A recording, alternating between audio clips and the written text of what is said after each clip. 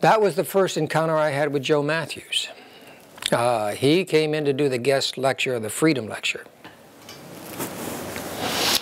And I'm sitting there, and I'm already just absolutely floored by what had transpired up to then. And Joe just stood there, and he had his black short-sleeve shirt on, and he looks up at around the group, and he takes his finger and he just points, and he says, "I know more about you than your mother knows." Okay, and he said, "What I know is you're all sons of bitches."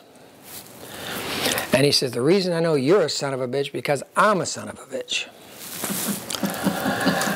And I'd never heard a clergyman ever speak like that.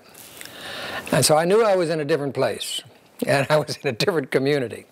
Anyhow, he went ahead and gave this freedom lecture that was so powerful, I thought he was going to have a heart attack. I've never seen anybody so existentially driven to communicate. And sweat was pouring down, and when he left, I